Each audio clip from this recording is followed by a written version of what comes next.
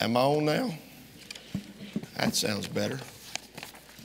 Amen. Genesis chapter 37. Genesis chapter 37. We're going to start a brand new series this morning. I am so excited about this thought and these messages.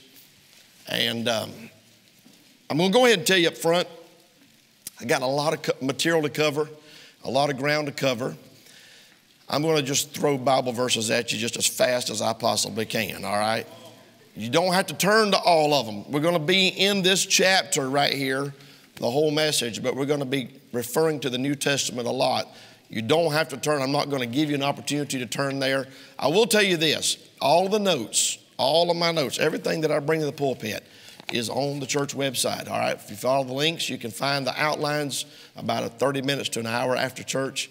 And so don't kill yourself trying to write all this down. You'll get writer's cramp. I'm just going to go ahead and tell you that up front.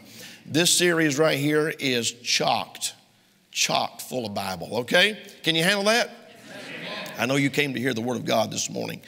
But in Genesis chapter number 37, the Bible says in verse number 2, these are the generations of Jacob. Joseph, being 17 years old, was feeding the flock with his brethren, and the lad was with the sons of Bilhah and with the sons of Zilpah, his father's wives. And Joseph brought unto his father their evil report.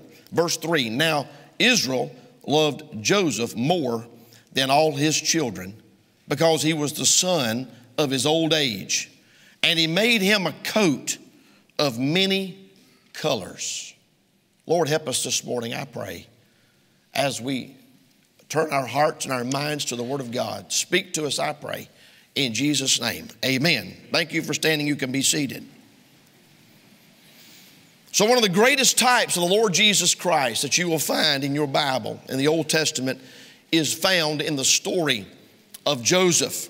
Now, as you know, types are not 100% perfect, but the pictures and the shadows that we find in the life of Joseph are incredible in the way that they depict the life of the Lord Jesus Christ. Now, everybody knows that Joseph had a coat of many colors, the verse that we just read.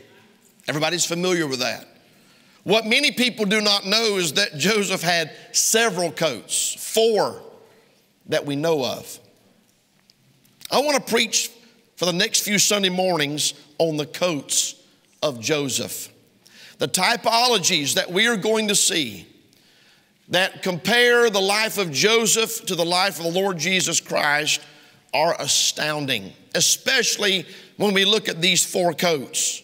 Each of these 4 coats in the life of Joseph represent the Lord Jesus Christ in an entirely different light. In fact, the representations of the Lord in these 4 different passages have an absolutely uncanny resemblance to the 4 distinct ways that the Lord Jesus Christ is represented in each of the 4 Gospels, Matthew, Mark, Luke, and John. And we're going to look at these 4 coats in a great detail over the next few weeks.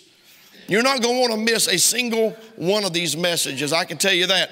But to kick it off, I've got to show you up front what we're going to be looking at. In our text in Genesis 27 and verse number 3, we see the coat of the Son, a picture of Christ as described in the Gospel of John. In Genesis chapter 39, we find with the story of Potiphar's wife in chapter 39, verse number 12, where she caught him by his garment, saying, lie with me, and he left his garment in her hand and fled and got him out. We see the coat of the servant. This is a picture of Christ as described in the Gospel of Mark. In chapter 41, we find Joseph is about to come out of the prison and interpret the dreams for Pharaoh. And the Bible says in chapter 41, verse 14, that Pharaoh sent and called Joseph, and they brought him hastily out of the dungeon, and he shaved himself and changed his raiment. This is the coat of the sinner. Though he was not guilty, he was in prison, falsely accused for a sin he did not commit. Is everybody still with me? This is a picture of Christ as described in the Gospel of Luke, where Luke describes Jesus as the Son of Man. And then in Genesis chapter 41, in verse number 42, Pharaoh took off his ring from his hand, put it upon Joseph's hand, and arrayed him in vestures of fine linen, and put a gold chain about his neck. This is the coat of the sovereign, a picture of Christ as described in the Gospel of Matthew, where we find Jesus as the king. I'm going to be honest with you. Just as the four Gospels all depict the Lord Jesus Christ in a different way, in a unique way, in a specific way, so do these four different coats of Joseph. In fact, the four coats are all referred to in a completely different way. In fact, in Genesis 37:3, it's called the coat of many colors. In Genesis 39:12, she caught him by his garment. In chapter 41, verse 14, they brought him out of the dungeon and he changed his raiment. In Genesis 41:42, the Bible says he was arrayed in vestures. There's a different word used to describe the coats of Joseph, and every single one of these are so rich in typology that it will take us 4 Sunday mornings to get it all. Is everybody still with me? The significance of these 4 words for his clothes and the correlation to each one of these 4 Gospels to me is astounding. And as I begin to study, my love for the Word of God grew. My appreciation for the Old Testament character of Joseph grew. And my love for the Lord Jesus Christ and his life and his death also began to grow. This morning we are going to begin with part 1. And we're going to look at the coat of the Son. In the Gospel of John, we see the Lord Jesus Christ is described as the Son of God. If you wanted to look at the 4 Gospels, in Matthew, he's the king. In Mark, he's the servant. In Luke, he's the Son of Man. And in John, he's the Son of God. And I think that it is interesting that in the Gospel of John, the book starts out in chapter number 1, verse 34, John said, "And I saw and bear record that this is the Son of God." And the last verse of the Gospel of John in John 20:31 says, "But these are written that ye might believe that Jesus is the Christ, the Son of God." And so the Gospel of John shows Jesus as the Son of God. And this coat that we're going to look at this morning, we're calling it the coat of the Son. The first thing I want you to notice is the type of Christ relationship that we see with this coat of the Son in our text in chapter 37. Just keep your Bible open to chapter 37. We're going to cross-reference a lot, but I want you to stay right there in Genesis chapter 37. There's first thing that is clearly seen in this coat in chapter 37, verse number 3, is that it was a direct result of a very special relationship between Joseph and his father. This coat was given to Joseph for a very specific reason. Verse 3, "Now Israel loved Joseph more than all his children because he was the son of his old age, and he made him a coat of many colors." So this type is, this coat that we're looking at this morning is a type of Christ's relationship. 3 things I want to notice about this. First of all, the coat was deliberate in its declaration. The Bible's very clear that he made this coat in verse number 3, because the Bible says, "Now Israel loved Joseph more because he was the son of his old age." At least twice in the Gospels, God made a point to declare his pleasure in the preeminence of his Son, Jesus Christ. One was in Matthew chapter 3, verse 16 and 17, at the baptism of the Lord Jesus Christ. If you remember, when John the Baptist baptized Jesus, the Bible says in Matthew 3:16, Jesus, when he was baptized, went up straightway out of the water, and lo, the heavens were opened unto him, and he saw the Spirit of God descending like a dove and lighting upon him, and lo, a voice from heaven saying, "This is my beloved Son, in whom I'm well pleased." And then again, in Matthew chapter 17, verse number 5, we find them on top of the Mount of Transfiguration. If you remember, Jesus took Peter, James, and John up there, and Jesus is having a conversation with Moses and Elijah and was transfigured before them. Also on the Mount of Transfiguration, the Bible says that God, in verse number 5, says, "While he yet spake, behold, a great bright cloud overshadowed them. And behold, a voice out of the cloud saying, This is my beloved Son, in whom I'm well pleased. Hear ye him." And so this picture of this coat being given to Joseph by his father because he loved him, and because he loved him more, the Bible says, and that typology of the Lord Jesus Christ, because over and over in the scriptures, those of us that are saved are called the sons of God. Amen. In John chapter 1, verse number 12, but as many as received him, to them gave he power to become the sons of God. In Romans chapter 8, verse number 14, for as many are led by the Spirit of God, they are the sons of God. In other places as well, the believer is called the sons of God, but there's only one begotten son, and that is the Lord Jesus Christ. We see that in John chapter 3, verse number 16. So make no mistake, there was an unparalleled love between God the Father and God the Son. And if you want to get an insight into that, read John chapter 17 when you get home.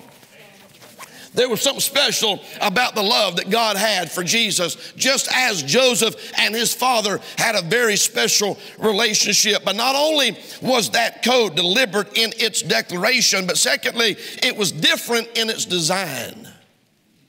The Bible says he made him a coat, verse 3, of many colors.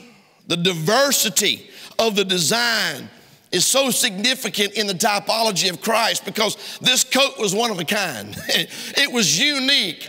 It was unprecedented and it was unparalleled. Amen. I mean, the Lord Jesus Christ was the earthly manifestation of the Godhead. Are y'all still with me? He was a one of a kind. Amen. I mean, there's never been one like him and there will never be another one like him. Amen. The Bible tells us that he exists in the past, the present, and in the future. Jesus said in Revelation chapter 1, verse number 8, I am Alpha and Omega, the beginning and the ending, saith the Lord, which is and which was and which is to come, the Almighty. There's never been anyone like the Lord Jesus.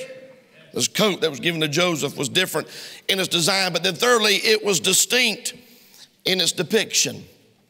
The fact that this coat that was given to Joseph was made of many colors is very significant in its typology for a host of reasons. I'm just going to give you a few of them this morning. The many colors that this coat represents is a picture, first of all, of his promises. The first example that we have of anything in the Bible that had many colors was the rainbow that God gave after the flood. Remember that? The Bible says, I'll put my bow in the sky, and this is a promise that I will never destroy the world again. And so the first time that we find any example of many colors in the Bible is Genesis 9, verse number 13, a token of a covenant between me and the earth, God said.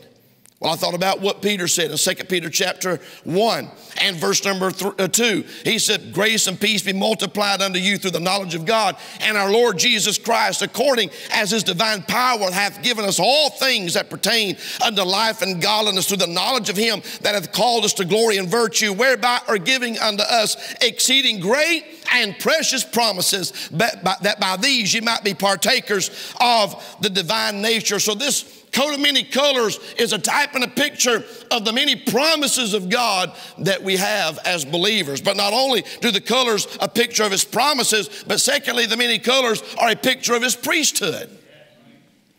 And you study the tabernacle and the instructions that God gave Moses on the top of Mount Sinai for how the tabernacle was to be constructed. There are a number of times in this construction where we find emphasis placed on many colors. For example, the door of the tabernacle was of many colors. This is a type of Christ as our only access to God. Amen.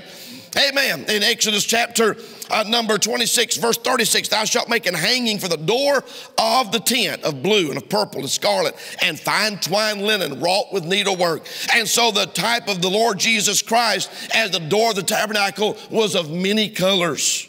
The hangings and the curtains of the tabernacle were also of many colors. Exodus 26:1. This is a type of Christ as our protection and as our shield from the world.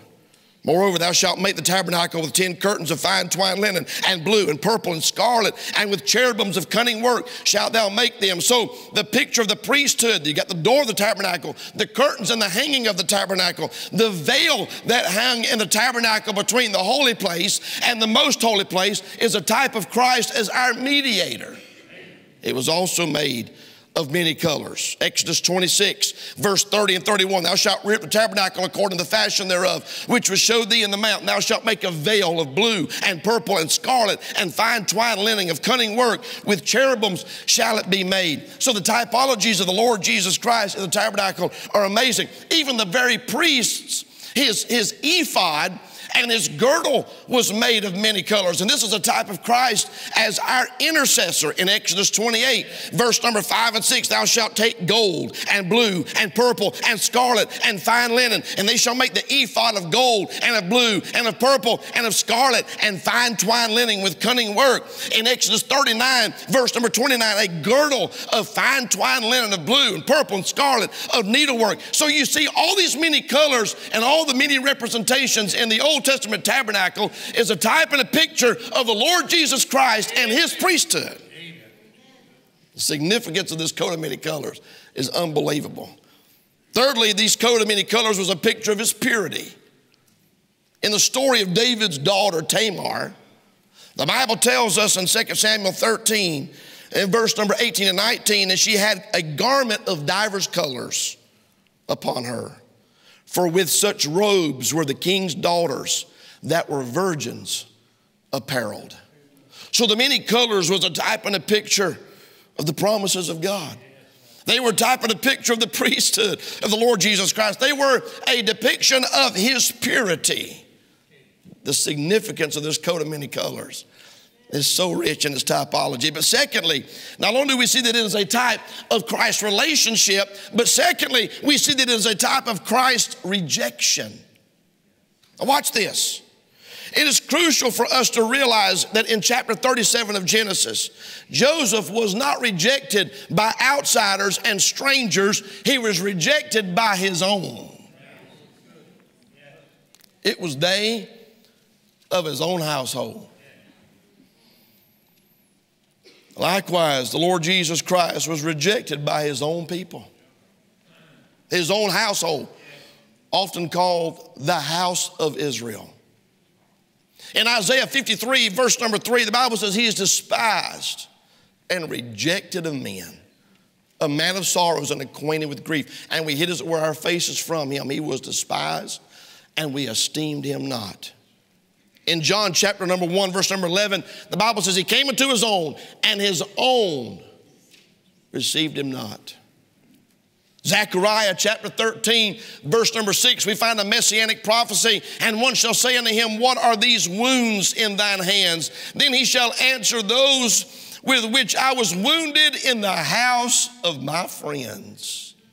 The wounds in the hand of Jesus. The wounds in the feet of Jesus where he was nailed to that Roman cross. Those wounds that were pierced in his side from the spear, those he received at the hands of his own family, his own house. And Joseph was also rejected by his own brethren. The similarities in the rejection of Joseph and Jesus gets even more fascinating when you start to dissect it. Not only were they both rejected by their own people, their own house, their own family, their own brethren, but they were rejected for the same reasons. First of all, they rejected him because of his purity. In our text in chapter 37, the Bible tells us in verse 3 that Joseph brought to his father the evil report of his brethren. Now, we don't know exactly what they were doing. It doesn't tell us. We can speculate, but it wouldn't do any good. We don't know what they were doing, but the Bible says it was evil. Joseph's out there in the field with his brethren watching the father's sheep, and when he got back home, he brought to his father the evil report of his brethren, meaning he was not a partaker of their sins. Huh? And as a result of that, they hated him. They hated Jesus for the same reason. 1 Peter chapter 2 and verse number 22, who did no sin, neither was guile found in his mouth. Jesus was perfect, was not a partaker of the sins of his brethren. Are y'all still with me? They rejected him because of his purity. They rejected him because of his preeminence. In chapter 37, the Bible tells us that Joseph had these dreams in verse number 5. He dreamed a dream. He told it to his brethren. They hated him yet the more. He said to them, yet here I pray you this dream which I have dreamed. And behold, we were binding sheaves in the field. And lo, my sheaf arose and also stood upright. And behold, your sheaves stood round about and made obeisance to my sheaf. And his brethren said unto him, shalt thou indeed reign over us? Shalt thou indeed have dominion over us? And they hated him yet the more for his dreams and for his words. And he dreamed yet another dream and told it to his brethren. Said, behold, I have dreamed a dream more. And behold, the sun and the moon and the 11 stars made obeisance to me. They hated him because of his preeminence. They said, shalt thou reign over us? Shalt thou have dominion over us? You get over to John chapter number 5 and verse number 18. The Bible says, therefore the Jews sought the more to kill him because he not only had broken the Sabbath, but said that God was his father, making himself equal with God. They hated him and wanted to kill him because of his preeminence. You get to John 19. In verse 19, Pilate wrote a title, put it on the cross, and the writing was, Jesus of Nazareth, the King of the Jews. And then said the chief priest of the Jews to Pilate, write not the King of the Jews, but that he said, I am King of the Jews. And that's when Pilate said, what I have written, I have written. But they hated him because of his preeminence. Same reason they hated Joseph. They hated him thirdly because of his prophecies. In Genesis 37, verse number 8, the Bible says they hated him yet the more for his dreams, which, by the way, were prophetic. They came true. At the age of 30, the very dreams that he dreamed when he was 17 years old became true. They became a reality. They were prophetic in nature. And the Bible's clear, they hated him yet the more for his dreams. When you get to Matthew chapter number 27 and verse number 63, the Bible says, saying, sir, we remember that the deceiver said, while he was yet alive, after 3 days, I will rise again. They called Jesus a deceiver because he prophesied that after 3 days he would rise again. They hated him because of his prophecies. In John chapter 2, verse 19 and 20, Jesus answered, said unto them, destroy this temple, and in 3 days I will raise it up. Then said the Jews, 46 years was this temple in building. Wilt thou rear it up in 3 days? They thought he was talking about the physical temple, the building, the edifice they were standing in. He was talking about the temple of his body. The point I want to make is they hated Jesus for the same reasons that Joseph's brethren hated him, and that was for his prophecies. Fourthly, they rejected him because of his proclamations. The Bible says in chapter 37 of Genesis, verse 8, they hated him yet the more for his dreams and for his words. Is that what your Bible says? In Luke chapter 20, verse number 20, the Bible says they watched him, talking about Jesus, they watched him and sent forth spies, which should feign themselves just men, that they might take hold of his words, that so they might deliver him unto the power and authority of the governor. Just as Joseph's brothers hated him for his words. The nation of Israel and the Jews and the scribes and the Pharisees hated Jesus because of his words. In Luke 22, verse number 38, the Bible says all the people came early in the morning to him in the temple for to hear him. What was the results? The Bible says that the scribes and the chief priests sought how they might kill him. They hated Jesus because of his words. They hated Stephen because of his words, did they not? The Bible says they put their hands, stopped up their ears with their hands and ran upon him with one accord and began to gnash on him with their teeth.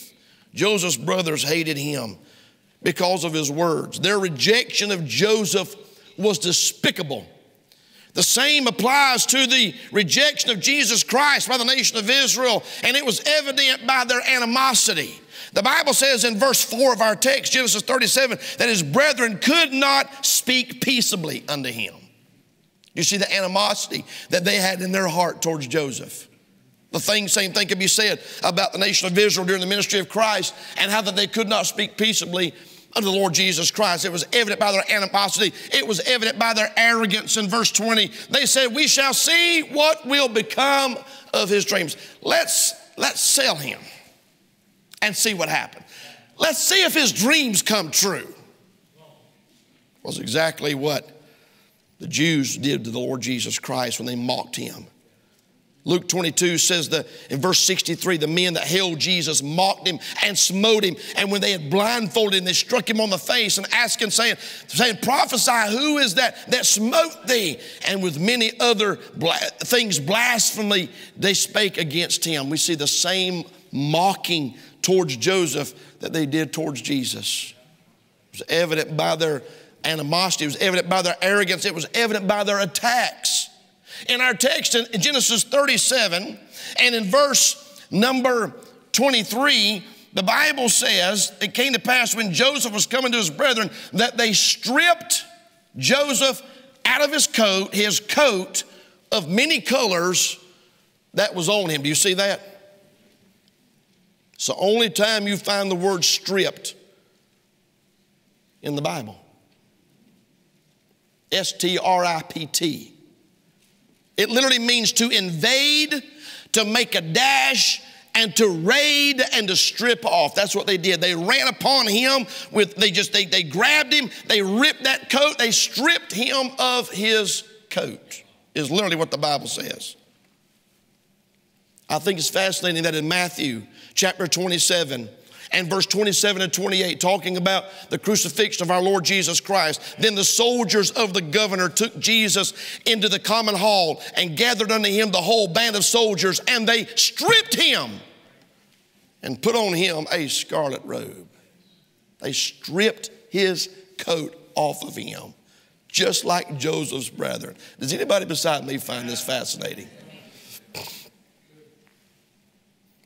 Thirdly, I want you to notice that this coat of many colors, the coat of the sun, is a type of Christ's redemption. Oh my goodness. The typology in this coat. The typology in Genesis 37 to what Jesus did for us is unbelievable. I'm going to give you 6 subpoints I want you to notice. First of all, the plotting of the schemers. In our text in Genesis chapter 37, and verse number 20, the Bible says, the brethren said, come now therefore and let us slay him and cast him into some pit. And we will say some evil beast hath devoured him. And we shall see what will become of his dreams. They began to scheme. They got together and began to come up with a plan to get rid of Joseph. They hated him so bad. They were so bothered by his purity. They were so bothered by the favoritism that was shown to him by his father. They were so envious of that relationship. They were so bothered by his prophecies and by his words, and they were so bothered by his life that their only response was to put him to death and get rid of him. So they got together and they began to plot and scheme and connive and how they could do that. The Bible tells us in Matthew chapter 26, verse number 3, then assembled together the chief priest and the scribes and the elders of the people unto the palace of the high priest, who was called Caiaphas, and consulted that they might take Jesus by subtlety and kill him. The plotting of the schemers.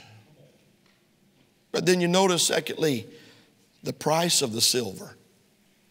The Bible tells us in verse number 28, there passed by Midianites, merchantmen, and they drew and lifted Joseph out of the pit and sold Joseph to the Ishmaelites for 20 pieces of silver.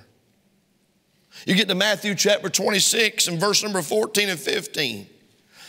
Then one of the 12, called Judas Iscariot, went into the chief priests and said unto them, what will you give me? And I will deliver him unto you. And they covenanted with him for 30 pieces of silver. The typology is unbelievable. You think about this. Judas Iscariot sold the Son of God for what you could fit in one hand. 30 pieces of silver. I imagine if you held it right, you could get it in your hand. I know you could if it was in a little bag. 30 pieces of silver, he exchanged God in the flesh. The one that could perform miracles, the one that could feed the multitudes, the one that could raise the dead, sold him. Joseph's brethren sold him for 20 pieces of silver. Thirdly, I want you to notice the presentation of the substitute. Well, I didn't read the whole chapter. I'm assuming that you know the story of Joseph. I didn't have the time to read the whole 36 verses. It's just an amazing story. I've preached the life of Joseph many times. I've preached many messages just from this one chapter. There's so much in there. By the way, Joseph is only one of two characters that you will find in the Old Testament that God never has anything bad to say about. The other one's Daniel. The Bible never gives us one word of condemnation. He wasn't perfect, but the Bible never sheds light on one sin that Joseph ever committed. Isn't that fascinating? The typologies of the Lord Jesus Christ. But they took Joseph, put him in the pit. They brought him up out of the pit, sold him to the caravan, the Bible says. The Midianite merchantmen in verse 28. And the Bible says in verse 31, that coat that they had stripped off of him, the coat that his father gave him of many colors. Verse 31 says they took Joseph's coat, killed a kid of the goats, and dipped the coat in the blood. And they sent the coat of many colors, and they brought it to their father and said, "This have we found, know not whether it be thy son's coat or no." And he knew it and said, "It's my son's coat. An evil beast hath devoured him. Joseph is without doubt rent in pieces." Let's just look at this for just a second. The typology in this right here to me is mind-boggling. Because this coat of Joseph, this picture of Christ, the relationship that the father had with the son, this coat of the son, was literally dipped in blood and presented to the father as proof of his death. But just as Jesus was a substitutionary death on the cross and took our place, this innocent animal was killed as a substitute for Joseph. The blood of the substitute presented to the Father as proof that the Son was dead. Are y'all still with me this morning? In Hebrews chapter number 9 and verse number 12, the Bible says, "Neither by the blood of goats and calves, but by his own blood he entered at once into the holy place, having obtained eternal redemption for us." We call it the doctrine of the substitutionary atonement. When Jesus died on the cross, he took our place on the cross. He died in our place. And when he took that blood, the Bible tells us in Hebrews, back up to heaven and presented to the Father, and that blood was sprinkled on the mercy seat in heaven. That was the blood of the substitute. Joseph's coat was dipped in the blood of an innocent animal that was killed as a substitute. They would have loved for that blood to have been Joseph's, but it wasn't.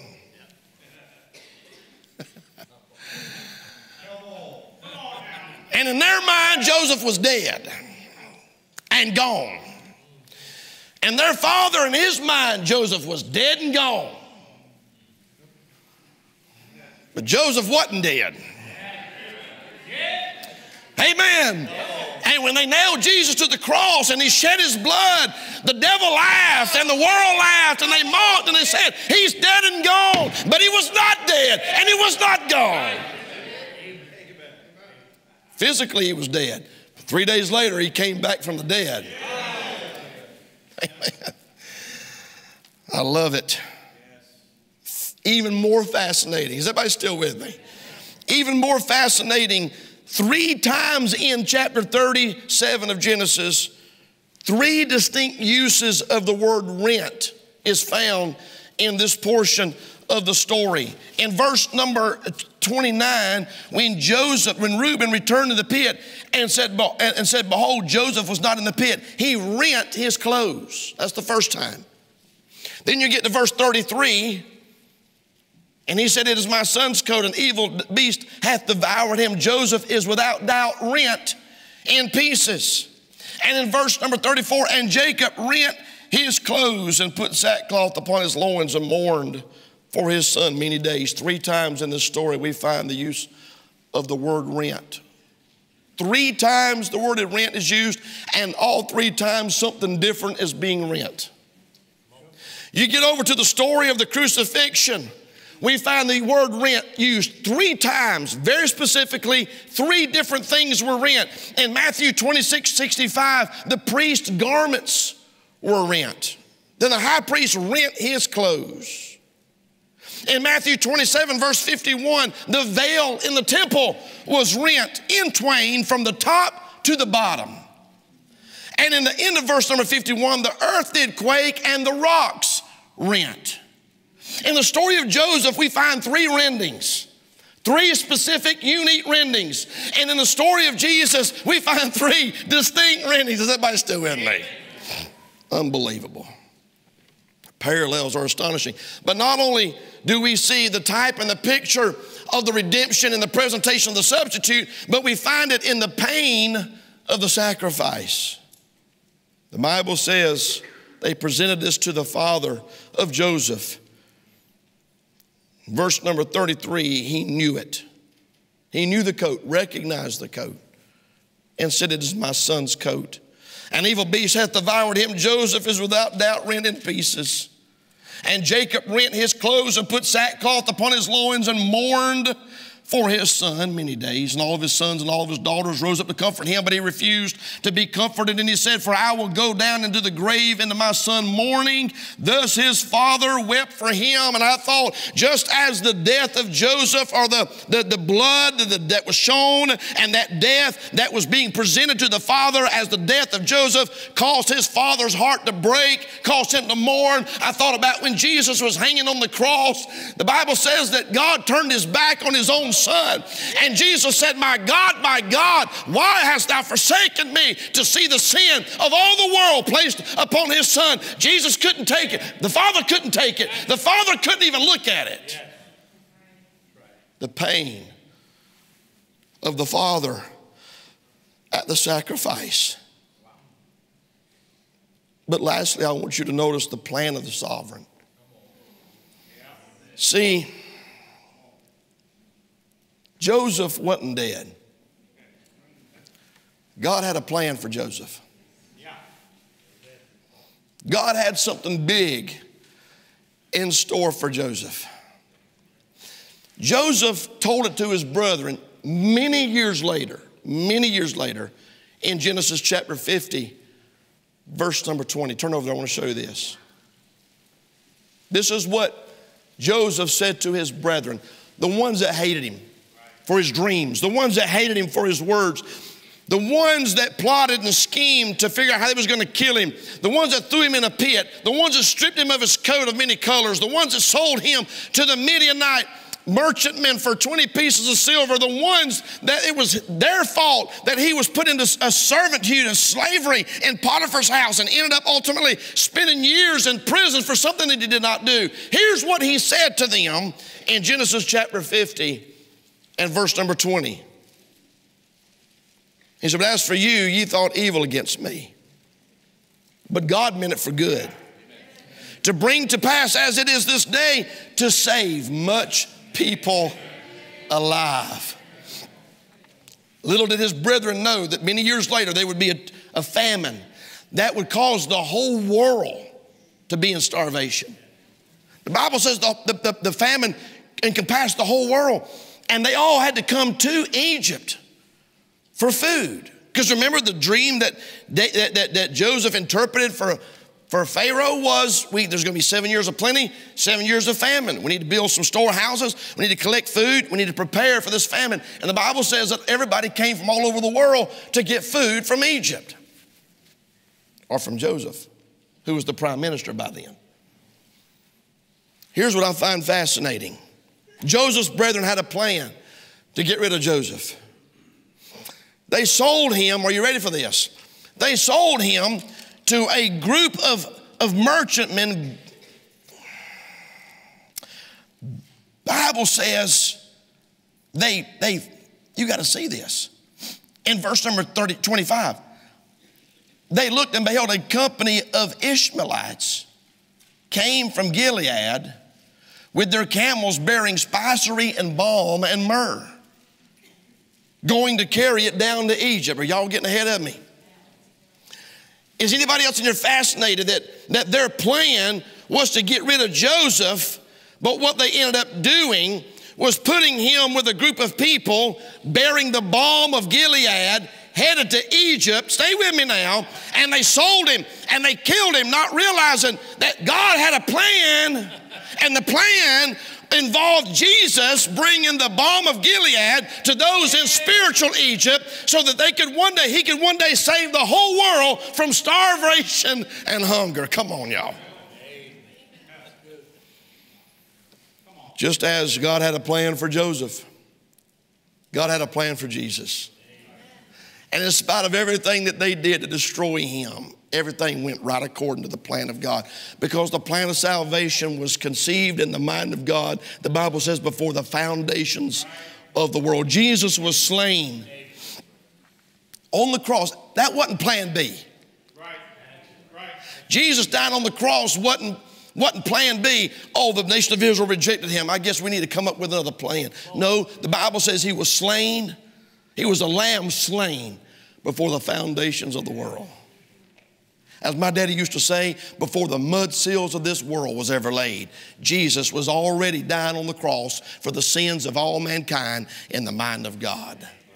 God had a plan for Joseph, just like God had a plan for Jesus. The coat of many colors. The coat of Joseph, the coat of the Son.